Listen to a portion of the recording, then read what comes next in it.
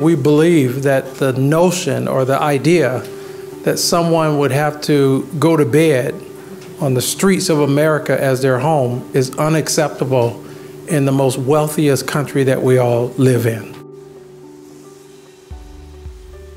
We really can't expect people to live healthy lives if they don't have stable housing.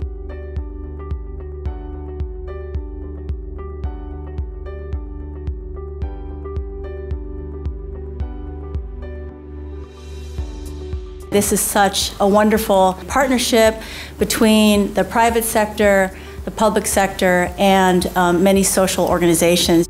There's no question that this will have an impact on the health of the community. It will also become a model for other cities to follow, which is perhaps the most exciting.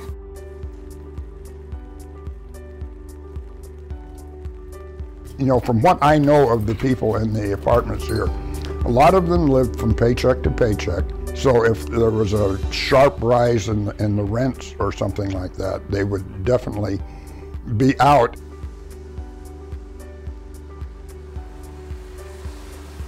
This fund is going to get recycled.